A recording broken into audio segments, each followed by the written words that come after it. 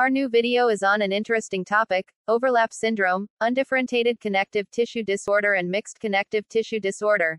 Many are confused about these nomenclature. By end of this video you will have a clarity regarding these three. This video is for teaching purpose of entrance. Short videos for fast learning. Subscribe our channel Medical Spirit in YouTube. First we discuss overlap syndrome. Many connective tissue diseases share common signs and symptoms, which frequently makes the diagnosis of a specific rheumatic disease difficult. Rheumatoid arthritis, systemic lupus erythematosus, systemic sclerosis, polymyositis, dermatomyositis, mixed connective tissue disease, and Sjogren's syndrome can present with similar clinical features, particularly during the first 12 months of symptoms.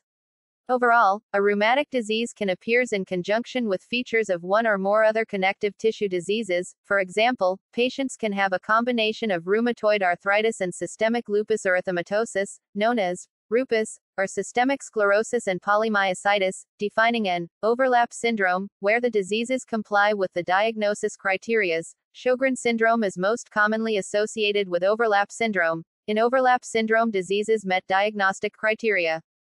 Coming on to undifferentiated connective tissue disorder. When a person has symptoms of various connective tissue diseases without meeting the full criteria for any one of them, it is often called undifferentiated connective tissue disease.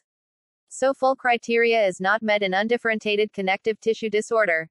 Now we move on to mixed connective tissue disorder. Mixed connective tissue disease, MCTD, is a rare autoimmune disease, diagnosed when a specific antibody known as anti-U1 ribonucleoprotein is present, and there are features of at least two connective tissue diseases, including systemic lupus erythematosus, systemic sclerosis, polymyositis, dermatomyositis, and rheumatoid arthritis. Although almost any organ can be affected by mixed connective tissue disorder, there are various clinical manifestations that make it more likely to suspect the disease is mixed connective tissue disorder over other connective tissue diseases. Raynaud's phenomenon. Edematous hands and swollen fingers. Arthritis more severe than that of SLE. Pulmonary hypertension differentiates MCTD from SLE and scleroderma.